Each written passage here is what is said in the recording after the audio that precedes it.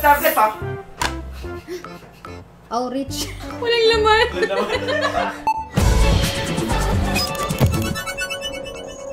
Ito pong Huawei Matepad ay isang tablet. Opo, tablet. Hindi siya yung gamot. Hindi rin siya yung skripto. Huwag kayong magulo. Meron siyang 10.4-inch IPS display and the Kirin A10 chipset. And then yung battery niya is 7,250 mAh pang matagalang ml pag-aaral with 18 watts fast charging via Type-C port. And it runs on MUI 10.1. Pag tablet, mas inclined ka to reading books. O ayan, naka-ebook mode. And internet browsing kasi compare sa phones, may bigger screen siya and mas light naman kumpara sa laptop. So para siyang yung middle ground ng smartphone and laptop. O diba, search ka lang dyan. Di mo na kailangan ng third-party app kasi meron siyang Huawei Petal Search na mas mapapadali pa yung pagsasearch mo kasi siya nang bahala maghanap at tumulong sa pag-install ng apps mo. Parang siya yung mami mo kasi nahahanap niya lahat ng gusto mong hanapin. Mami Petal. Ito, as Petal. If pinaplano mo naman na gamitin siya as your online class tool, meron siyang 8MP camera sa harap at sa likod. Yung likod may autofocus while yung selfie is fixed focus. HDR parehas, so 1080p ang resolution at 30fps. Medyo need mo lang ng magandang lighting para di graining tingin sa'yo ng mga kaklase mo. Meron din siyang 4 speakers, 2 on each side, and 4 microphone array. So, kung may kausap ka, malinaw yung pagdinig mo sa kanya at malinaw yung pagdinig niya sa'yo. Pero pag nagdi-discuss yung teacher nyo, mag-mute ka para kunyari may sumisigaw sa likod mo na maghugas ka, hindi halata. This is actually tuned by Harman Kardon, so ang high quality ng sound niya.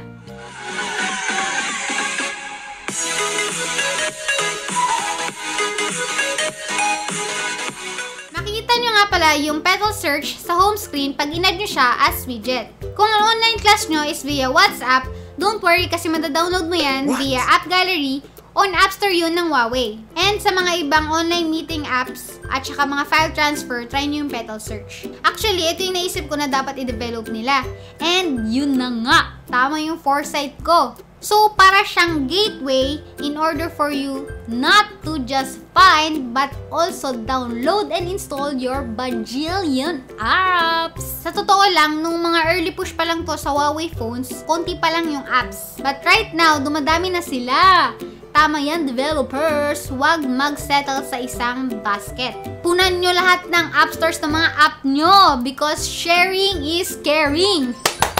Hindi pa to 5G enabled tablet ha, but it has a SIM slot that supports 4G or LTE and expandable memory up to a 512GB micro SD XT. Nung nakita nga to ng pamangkin ko sabi niya, I like the kids corner. Huawei kid na siya. Batang may Huawei. Sad to say, separate mo pang bibilhin yung M Pen for your notes, doodles, channels, ganun-ganon, or keyboard with cover to increase your productivity. Pero nakahanap kami ng alternative. If may dangle ka, pwede kang mag-USB keyboard amazing! Pwede kang mag-Alt-Tab, mag-Windows key sa home amazing And pwede rin yung mouse, tignan mo, may cursor. Pati yung scroll, gumagana. Para kang may laptop. And sobrang drawing na drawing ako. Ayan, sinaksak ko pati yung Wacom tablet ko. Pwede, gumagana. May pressure sensitivity din. So, best friend ni Matepad, si dangle. Pero syempre, di lang externals nakakadagdag ng productivity. It has multi-screen for Huawei phones with MUI 10 pataas. And Huawei Me Time naman for communication or discussion sa mga ka-Huawei mo. If your app supports follow cam feature katulad nitong Huawei Me Time, makikita nyo yung paggamit ng digital zoom and panning dito, so automatic na lagi nakafocus sa'yo yung camera. Ayun na! Tapos na!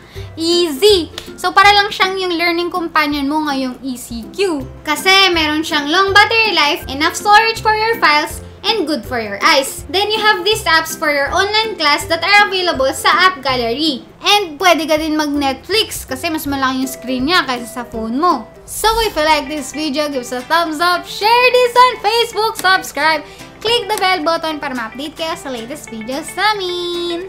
Teacher! Teacher! Dito po ako! Naka-mute! Present!